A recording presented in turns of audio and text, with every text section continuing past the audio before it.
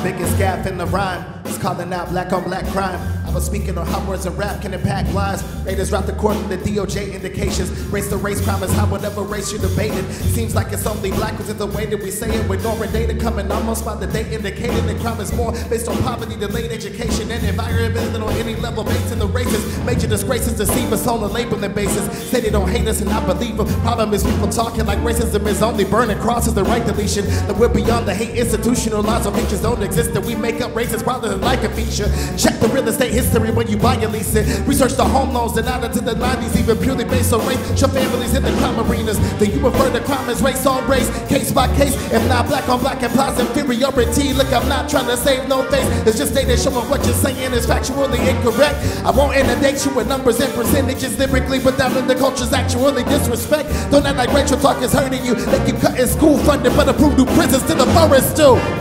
Hey, so how you gonna say that we're post-racial? So how you gonna say that we're post-racial?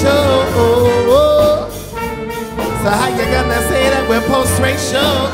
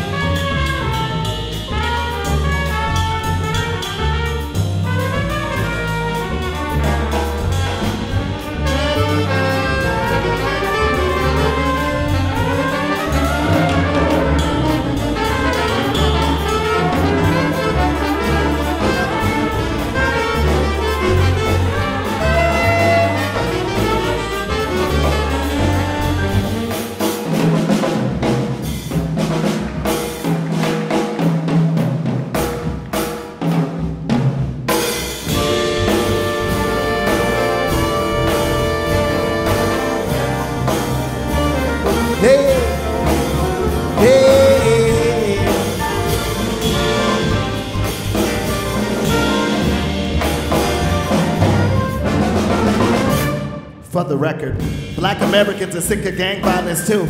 Sick of kids posting visits, same fights in school. Wanna give the youth confidence to make nicer moves over groups you accuse of beta race. Try to do, spend more time on that than protesting on the cops. Make sure little Marcus isn't posted on the block. Teach him so he's less likely to grow up and get shot. But false equivalences keep controlling all the talk. It's like positive efforts keep controlling all your thoughts. Just defense mechanisms deflecting compensation. Stop and frisk instead of true social investigation. They don't resist and there won't be illegal suffocation. Black assist when you're pulled over with no provocation. Clearly these are symptoms of a post-racial nation. Judge your rage displayed by a Ferguson protester. Get faced with data and you'll say it's just in that location.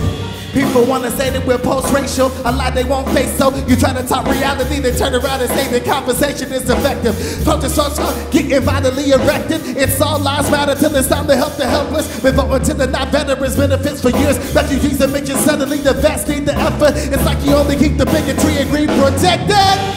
Hey, so how you gonna say that you're post-racial? So how you gonna say that we're post-racial? So how you gonna say that we're post-racial? Hey,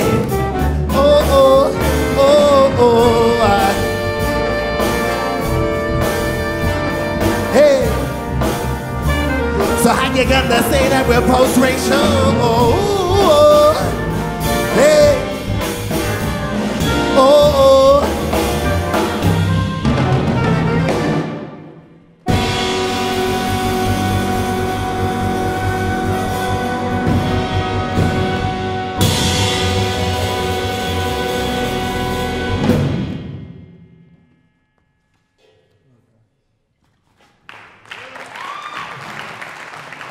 Miss Charlotte Leung on the tenor saxophone.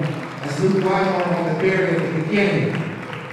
We also have Kolbe Schnoebelen on the trombone, Miss McGuire on the trumpet.